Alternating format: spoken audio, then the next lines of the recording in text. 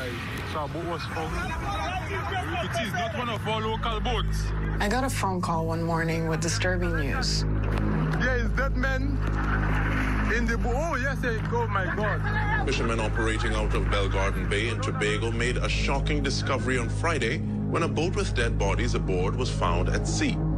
A boat from West Africa had drifted all the way across the Atlantic and arrived in the Caribbean island of Tobago. Nearly 3 years ago, a boat with the bodies of 14 men washed up in the Caribbean. An investigation from the Associated Press traced the stories of the men who boarded that boat in hopes of a better life. The piece has now been named as a finalist for the Scripps Howard Journalism Award. The Scripps Howard Awards are presented by E.W. Scripps, our parent company. And joining us now is the journalist behind the investigation, Renata Brito. Thank you for taking the time to be with us today. For those who haven't had a chance to see your investigation, what did it find? Hi, thank you for having me. Our investigation looked at this underreported migration route to Europe because a lot of people know the Mediterranean, but there's actually a much deadlier route from West Africa to these Spanish islands, the Canary Islands. And what we found was that actually many boats are losing themselves in the Atlantic, trying to reach these European islands, and they drift across the Atlantic and then are found on the other side, on another continent, in the Caribbean, in Brazil, and very little is known about them. So we set up to trace their journey, to find their families, and ultimately help identify some of the deceased that were found. And one thing that always stands out to me with those stories, because so often we hear, is just the number of casualties, people who lose their lives on these migrant routes, but so rarely do we hear about who they were as people. What do you hope that people take away from reading your story?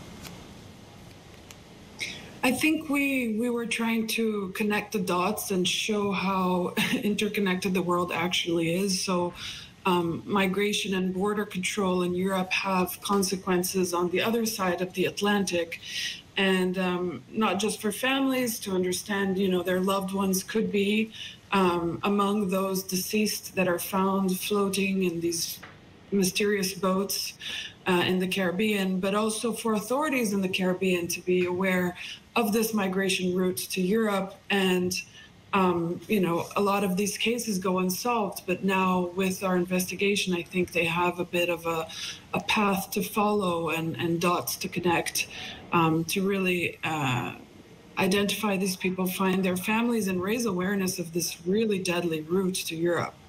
What type of work did it take to follow the stories of the individuals who were on board this boat and actually trace them back to their families and figure out who they were as people?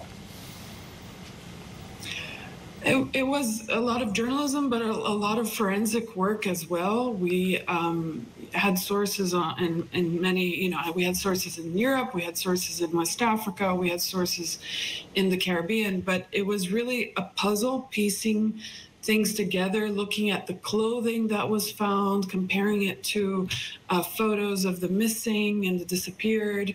And we even went as far as conducting a DNA test to confirm the identity of at least one man who we believed was, a Malian man who his family had reported missing months before.